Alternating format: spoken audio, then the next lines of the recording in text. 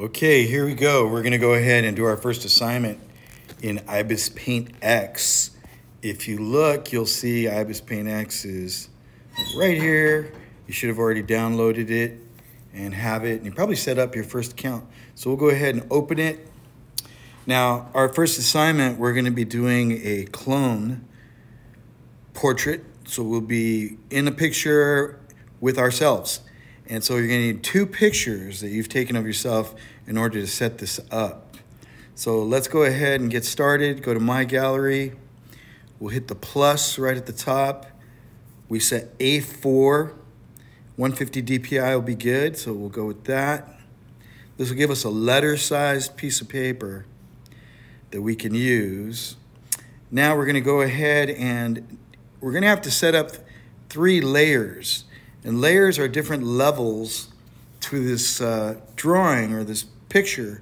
If you look down here on the bottom right, this is the layer symbol. You click on that, you'll see how many layers you have. Now the selection layer is not real layer, but where it says number 1 and it's blue, that's a layer. And right now there's nothing in it. If you look carefully, right here, you're gonna see the plus sign to add layers. So we're going to add 2 more layers for a total of 3 layers. The reason we're doing that is on the layer 1, we're going to put a picture that we're not going to mess with. On layer 2, we'll put another picture, preferably of ourselves, and we'll erase everything around us. And then layer 3, we can put any shadows or any other stuff that we might need to add to make this picture look believable. Now what's cool is once you click on a layer, whoops, I shut it. You can actually move these layers, put them in the order you want. And the best way to do that is click over here where the 3 lines are on the right. All right, so again, we can close the layers by hitting the layer tool, bring them back by seeing it. Now the eye means you can make it visible or invisible. And that's kind of helpful, and I'll show you later. You can also make something kind of semi-opaque or opaque or just normal, but I'll talk about that later. So let's just go ahead and get started. I want to drop in some photos because I'm going to need these photos to make this, and I'm on the first layer. So let me see if I can remember how to get a photo.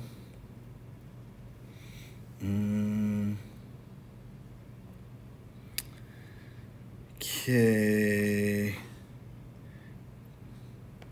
Having a hard time here.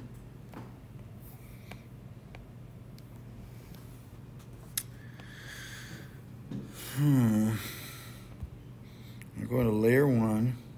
Oh, right here. You go to layer 1, and where the camera is on the left here by the plus, or you just hit the camera. It'll let you grab your photos from your photo library.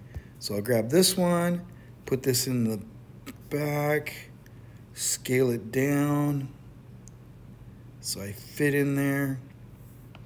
Hit the green check mark, and we'll leave that alone.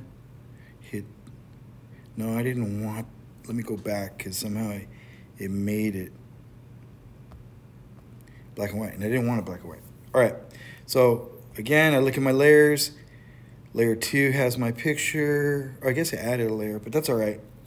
It's easy to throw away layers. You just hit the little garbage can right here. So look, I'll hit that garbage can. So my bottom layer is that first picture.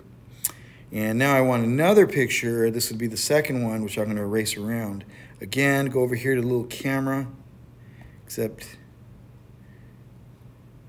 I'm going to get this one. Resize it. Don't worry, you can always resize things later. So I'm going to pull it a little smaller, hit the check mark. No,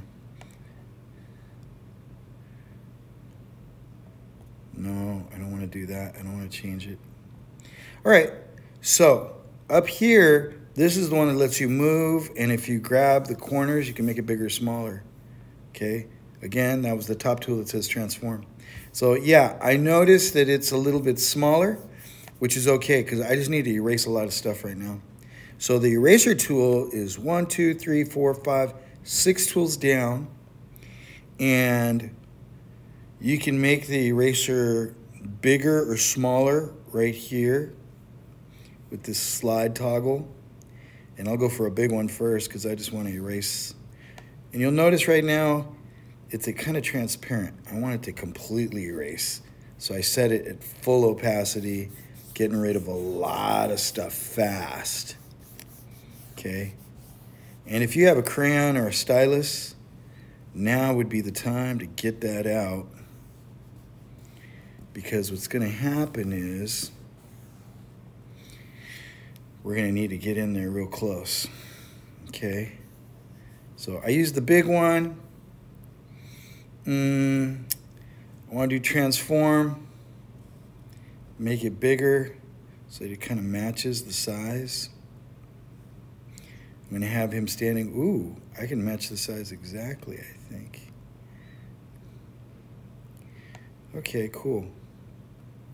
Hit the check mark. Wow, that's looking pretty good. Although you can see if you zoom in, there's some inconsistencies that I need to clear out. And if I just get in with the eraser a little closer, it should be good. Here's the different options for the eraser. I'm happy with what I had. I just want it smaller.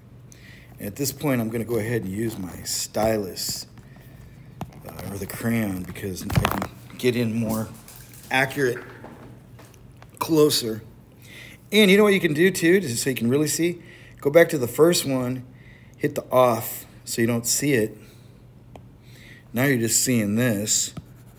And you can get in here and really see what you need to erase. Notice I'm using a smaller one so I can get in a little closer. I'm going pretty fast, but that's because it's pretty easy. And I don't want to cut any part of myself off. Now I think there is a tool that lets you, when you're doing people, do this really quick, and it does a good job, but I guess we're going a little old school here, just doing the eraser. If you can find that tool or figure out a way to isolate your body where there's nothing else, go for it. I don't mind. All right, now I'm really close, so I'm going to zoom in, go with an even smaller, and really get in there.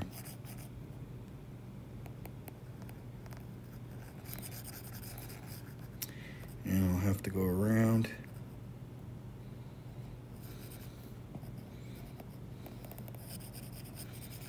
It's working out pretty good. You can really zoom in there.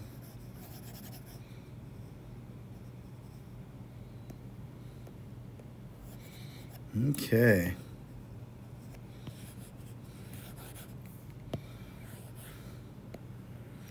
You get the idea. So, do your best. Get in there. You notice this isn't taking very long. I'm almost done.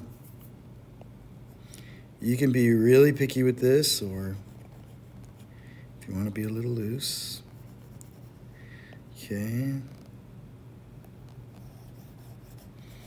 All right, got this side of my body.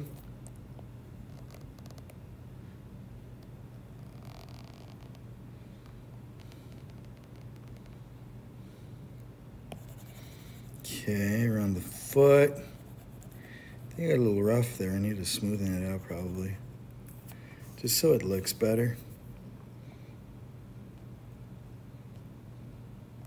I don't want the foot to look too weird. That's pretty good. All right, zoom out. Notice how I'm doing the outside right up close, because then it's easy getting this outside stuff because you don't have to worry about cutting anything off if it's just isolated. Okay. You can fast forward through this part on the video if you're bored. But you get the idea. I'm gonna zoom in, going with a really small one here.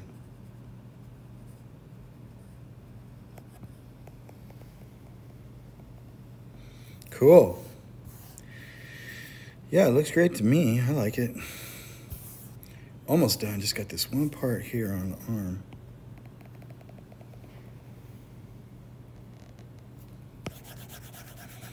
Maybe I could go on a bigger one. Cool. All right. And this was the hard part.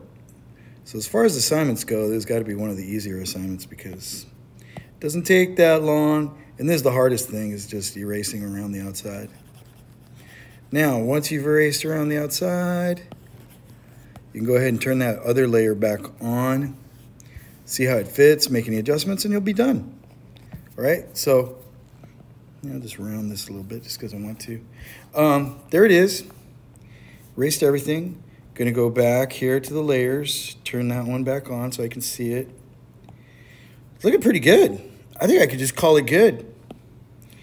Scoot them over, scoot them back. Where do I want to put them? Looking a little put out. Okay, once you're happy with where they're at, hit the check box. I think I'll lightly go into this layer.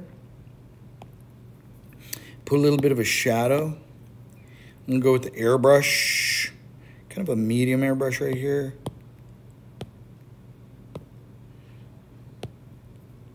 I guess some of them you can't use. Okay, I can use that one, cool. And then right here on the bottom is what your color is. So there's also an eyedropper right here which let you pick colors. So anyway, let me just try putting a little airbrush under here.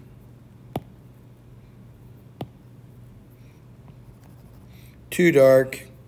Go back. Maybe make it lighter. That's better. Just a little bit of a shadow, not a lot. Oh, you can see there's something weird there, huh? Not too wild about that. I'll go back till it's gone again. Go even lighter because it's a really slight little shadow I'm gonna put just to make things kind of believable. Okay, I think that's good.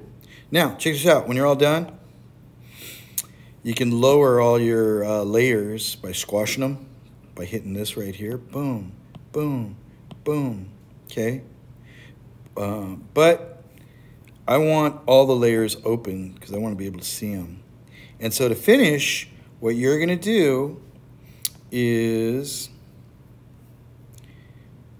close it up. And then if you ever need to adjust the lighting on any of these, because maybe it's too dark or too light, you can go into one and like I'll go into that one, and here where it says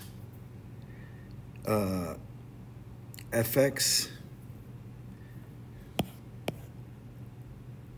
you can pick different effects that'll, but you know what, that's not gonna work. Let's not do that. I think what I was trying to get at is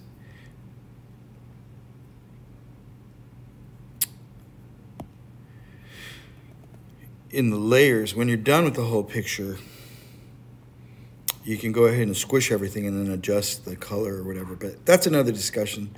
This will work good for here. So now that you're done, go ahead and go back out to the gallery. And here on the eye, we could put the name. If you click that info thing, and I'm gonna put clone portrait, because it's you with your clone. Artist Mr. G. It lets you upload, but you know what? Let's hold off. Click there. And that's it. That's your painting. And then just submit it as a PSD file, which is a Photoshop file. And I can talk about that in another video. Thanks for watching.